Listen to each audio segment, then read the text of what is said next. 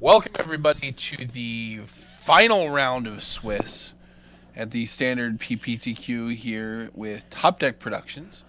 We've got a gift deck versus an energy deck, and what could be a winning in here for these guys. Yep, I'm excited to see this gift deck. Yeah, I thought there was only one in the room, but we found another. We found another. We manufactured another. We slid some Godfar's Gifts into an approach deck, and then just... Oh God, he's gone. He's gone. Well, he has... Oh, it's back. Oh, there we go. Oh, we turned his camera to maximum darkness. That was perfect. Oh, that's wonderful. Oh, man, and both these guys have chosen the same colored sleeves. Interesting. You see that a lot with black sleeves, but not with the colored sleeves. Not with the mint-colored... No, indeed. Dragon Shield matte blacks. Yeah, I think mint might be my least favorite Dragon Shield matte color. I was sleeving a deck for our friend, and I was like, what is the most awful color? And so I picked the mint ones. And so I handed it to him, and he goes, oh, these are the same sleeves I have on my cube. So I got hosed on trying to awful somebody. Well, not totally hosed, because you originally sleeved my deck in that color. No, sure. And here we are. Here we are. Both players going down to 5. This is going to be an exciting one. Yeah, this isn't typical of standard. I feel like this standard is not particularly mulligan heavy. Right, because most decks are pretty low to the ground. Yeah, pretty low to the ground. But and 4-color energy has a very peculiar mana base. yeah, he definitely didn't see any. And blue-white GIF is not low to the ground. I can tell you from playing GIF decks in the past that there are just some hands that are just stone unkeepable. Yeah, they are very mana hungry. And you can be severely punished for keeping a bad hand. Yep. But yeah, this 4-color energy deck, you think you would have seen at least one copy of Attune with Aether. Well, sometimes you need multiple. Like, A, you need a green source to cast your Attune with Aether. Sure. B, you're trying to play 4 colors, and Attune only gets you one more. Alright, I see a Servant of the Conduit. Down to gotta 4 for the gift deck. Wow, that's not good when you're on the winning in. The Maul to 4, and on the cusp of greatness. On the cusping. We're also cheating him 1H. He is 1H light on his last name. He's got to earn it here. Well, I think he kept 4 and a scry to the bottom. Godfar's Gift in hand. That's not where you want to be. Kept a no-lander. Has an opt in hand, though, so that maybe we'll dig him out if he gets an island here. Yep, there's an angel. Punished. Look, you can't... sometimes you just can't do anything about this. Maul to 4 with an opt and no lands is... Oh, yeah, and your opponent's, Yep. drawing the best. Seen enough. Well, yeah, he... on the plus side, maybe your opponent has no idea what you're playing right now. with any luck. The room gets small pretty quick at these things, so maybe he doesn't know.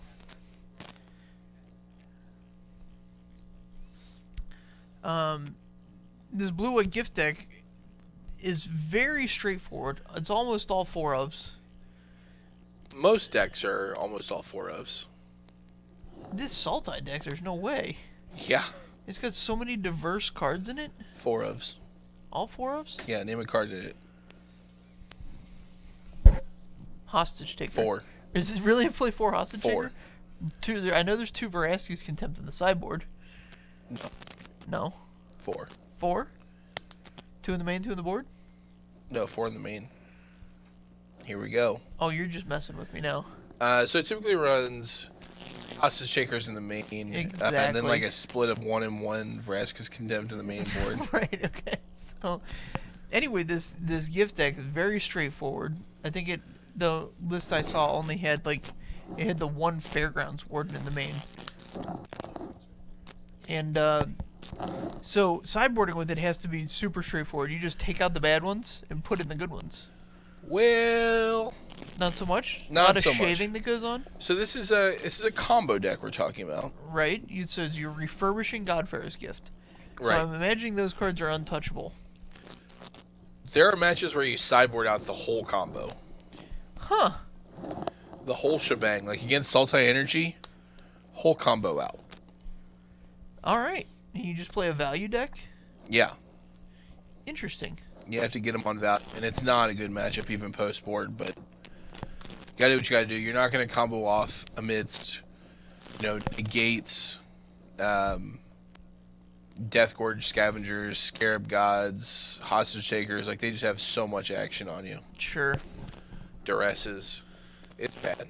So I wonder if that's his plan here, because he's playing against this 4-color energy deck. We've been informed they're apparently acquainted, so I'm wondering if they've even play tested this matchup.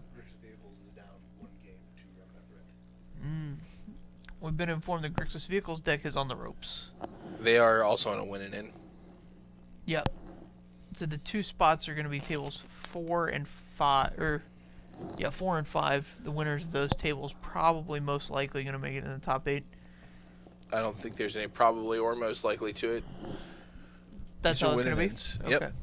So that's just how it's going to be. You're looking at table 4 now, and the 5th table, which we chose not to bring you because we've already seen those players, is Ramanap Red versus the Grixis Vehicles.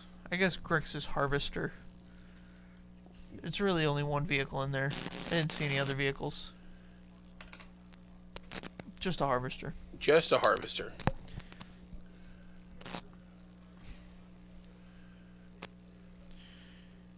Alright.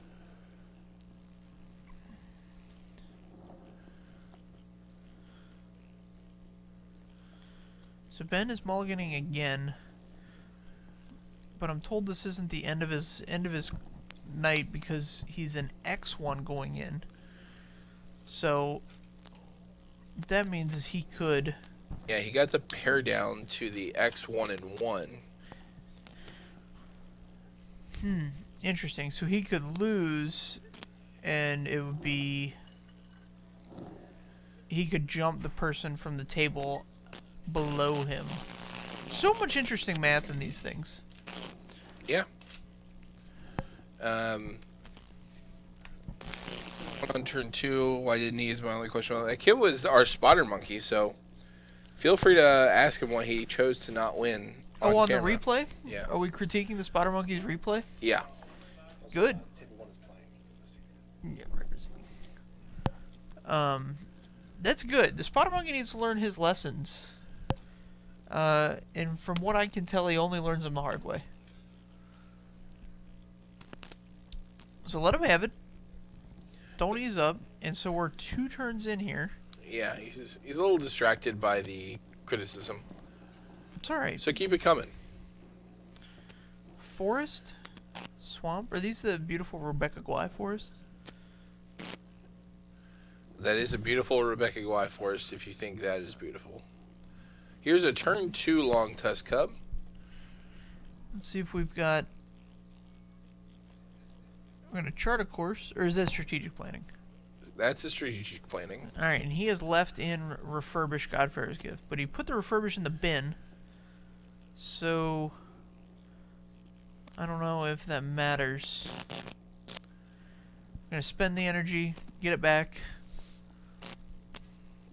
And here's a Whirler Virtuoso. Oh, Whirler Virtuoso.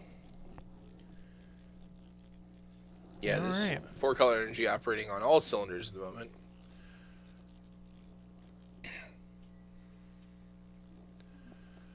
Pitches the Godfarer's Gift. This is ominous. It's fine. He doesn't have a creature there to bring back yet.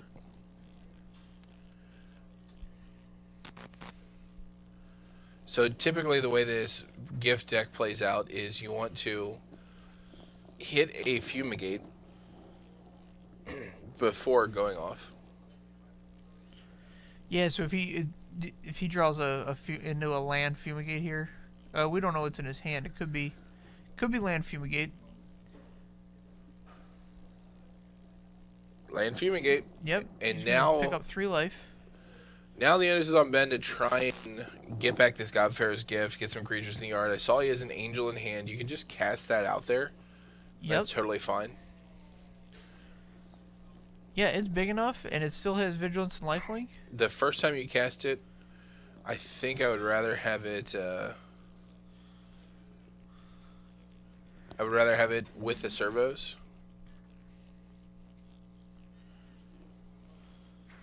Man, lost strategically not a lot of Chart the Course. Chart the Course lets you discard a card out of your hand, which is kind of critical. I think the first one he cast was Chart the Course. But yes, I would agree. The two play very different roles. Here's a Vraska. Here's a Vraska. Surprised to see the Vraska this turn. I guess you got to keep the pressure on. All right. Here's 6. Here is Champion of Wits. Drawing 2 cards, discarding 2 cards. Discarding Search for Azcanta. And an Angel. Kind of surprised here. He could have cast the Angel and did a little bit better job of surviving. Yeah. The Vraska can just kill the Angel if once. Yep, Menace, so Ben's going to go to 10. What if he has another Fumigate here? I think he does.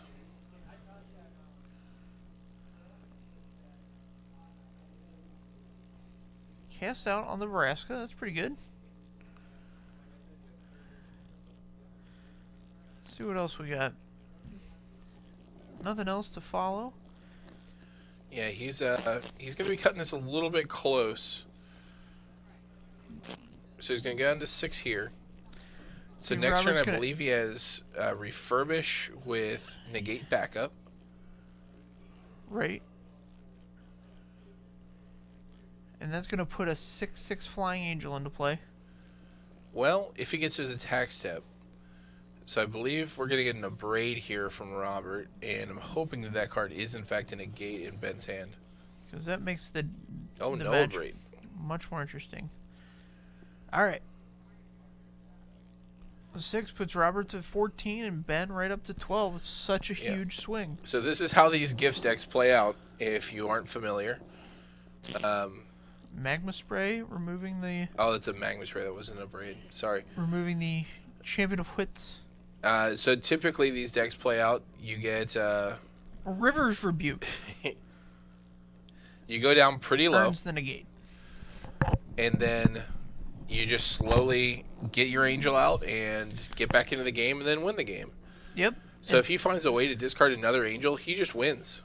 That's it.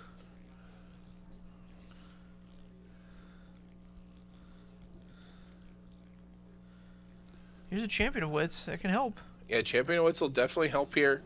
I'll get to draw 3 and discard 2.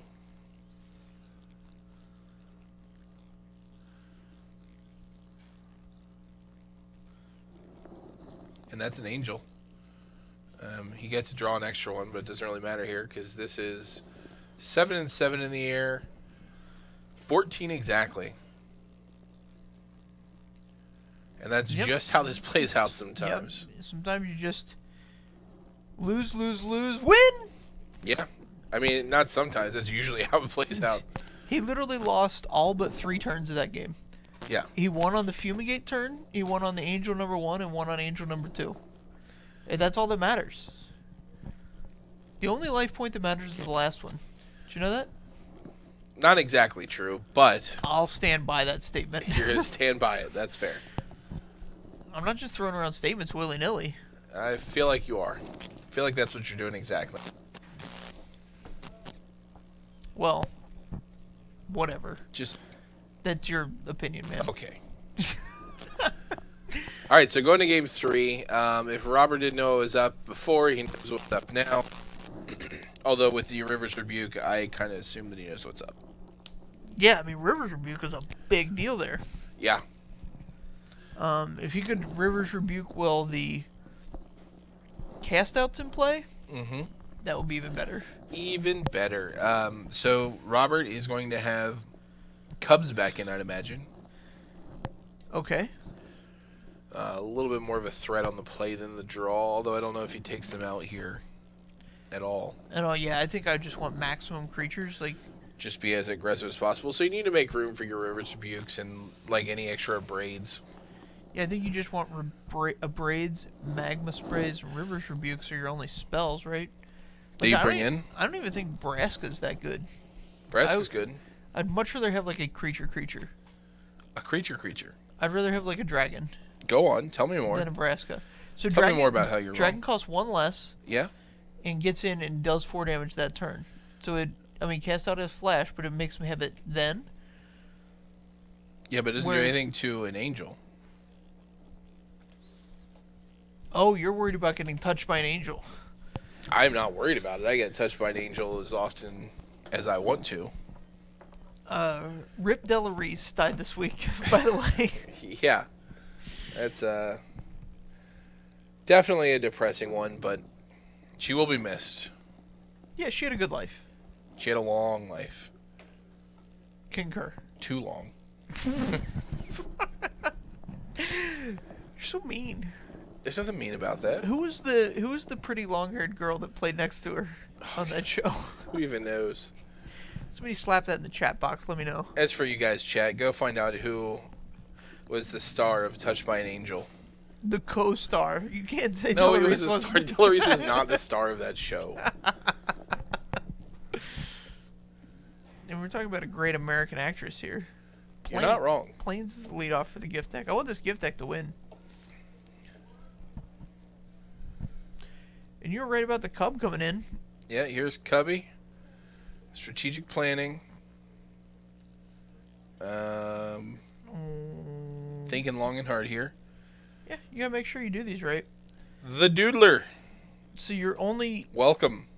Oh, he is. Jace's Defeat in there. Yeah, Jace's Defeat's a good one. So typically your sideboard is 1 or 2 2 negates and then 1 or 2 Jace's Defeats. Okay. Jace's Defeat being more important because Scarab God is something you just absolutely have to deal with. Sure. I've got a report from Oh man, this Grixis Vehicles deck's taking it to game 3 against Ramming Up Red.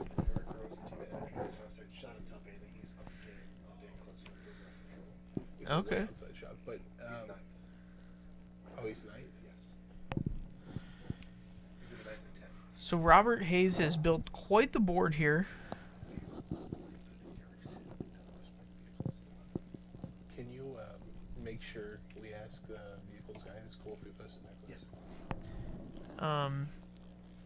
And Ben's he has taken a beating here. So he's got... Yeah, that's how this works. You're not dead till you're dead. I mean, Robert's got lethal on the board if Ben doesn't do anything here. Well, he definitely needs to do something. Does he have God Pharaoh's Gift in the yard? No. How about a cast out? He's got cast out for the Cub. Man, he's lucky he didn't get a Blossoming Defense there. That's something you have to watch out for a little bit in the 4-color, but a lot in this play. Here's a tune. So you're just going to take 6 to 4 and then fumigate himself back up, I think. Yeah, you really want Robert to play a creature here as well. Although he doesn't have to. Right. I guess playing a creature would be playing around cast out number 2. Right. So that's important. Or into fumigate.